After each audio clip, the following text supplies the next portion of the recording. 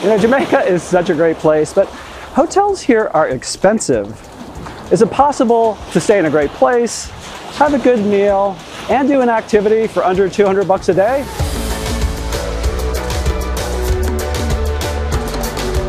We're in Negril on the western tip of Jamaica, home to Jamaica's 7 Mile Beach, cliff diving at Rick's Cafe, and a laid-back vibe in the capital of casual.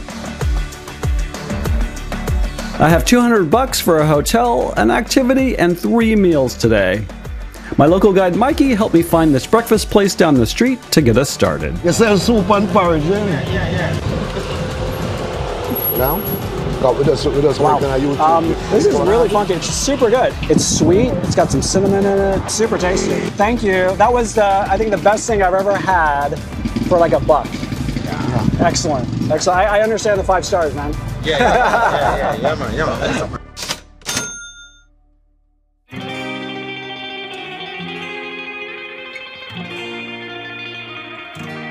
Now that I have some energy, it's time to find a great place to stay. And you know, hotels don't have to be expensive to be great.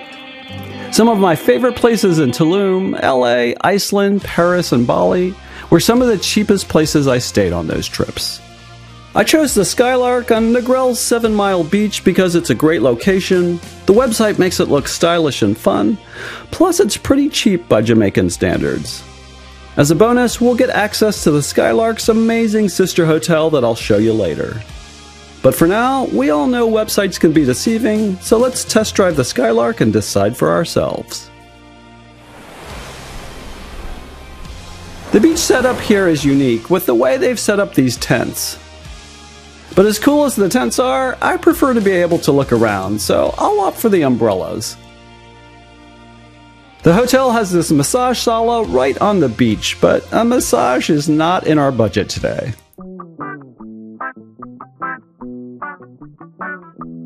I love the mid-century inspired cement block that's used all over the hotel.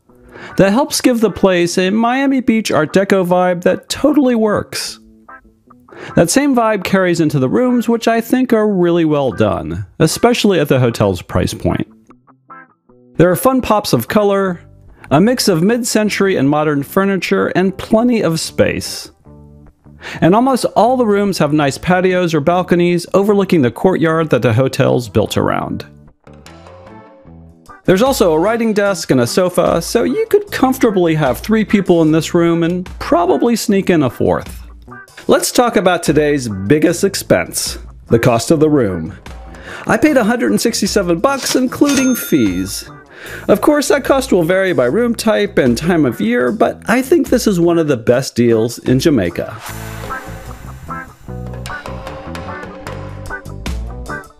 Down the street from the hotel is Hammond's Bakery, which Mikey says is an institution in Negril, and the place to grab a Jamaican staple known as the Tasty Patty. But this is a Jamaican specialty. Very specialty in Jamaica. Yeah, it's I think it originated in Jamaica. A Tasty Patty. Let me see. Really good. These are a little bit of spice, which I love. Since you have Tasty Patties all over Jamaica, on a scale of 1 to 10, what is this? It's like a 9.5. Woo! 9.99. That's serious, man. Wow. It's almost 10. Oh wow. Yeah. That tastes just like I would make vegetable in my kitchen. Yeah, you guys, this guy, he's an expert. He is an expert on this stuff, so that's saying a lot. You know?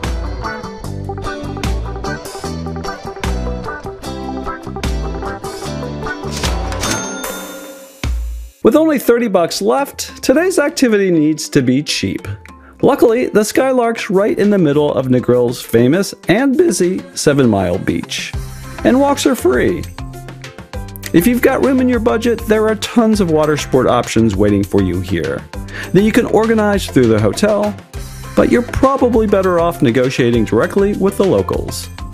But for now, a walk down this beautiful beach is just fine. After that long walk, I'm ready to test drive the Skylark's bar, which looks pretty inviting as the sun starts to set.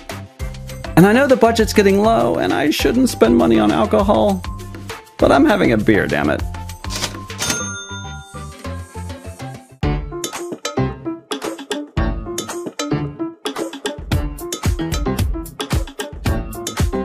The hotel's colorful restaurant is called Miss Lily's.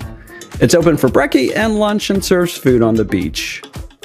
The inside is open air with fans and views of the ocean, and there's also an outdoor dining deck just steps from the water. And that's always going to be my preferred option if it's not raining. It's also open for dinner and is pretty popular with locals, so even if you're a guest here, it's smart to make a reservation. I love these cool murals painted on the ceiling, and who doesn't love a disco ball? One of the things this place gets right is the music. A good sound system and a good DJ make for a fun vibe at the restaurant and bar. I had dinner here with friends, and one of the great things about friends is when you're on a tight budget, you can drink their wine when they go to the bathroom. Anyway, I can afford the jerk chicken, which was quite good, so I'll give these guys a solid 7.5 for food. I'm ready for bed, but first we need to see if we stayed under budget. Okay, so we made it with $2 to spare. I always love finding unique places that a lot of you guys can afford. But here's the best part. The Skylark's owner also owns the Rock House Hotel.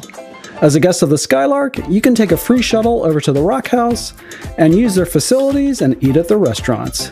And that's where we're headed next. Thanks for watching and see us in the next video.